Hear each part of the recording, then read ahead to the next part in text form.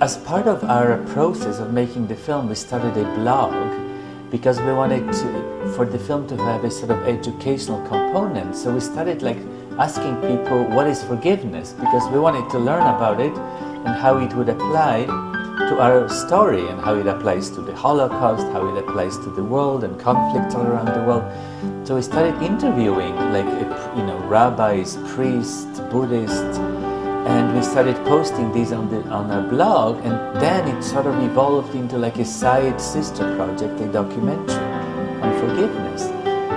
And that led me to start a non-profit organization for the purpose of making Tiger Within and the sister documentary. And the sort of new direction that we're trying to go into is, from now on, we want to make a series of films that inspire, illuminate, and entertain, and they are feature films, but at the same time they have a sister documentary that's attached called filmartplanet.org. Change the world and make it a better place.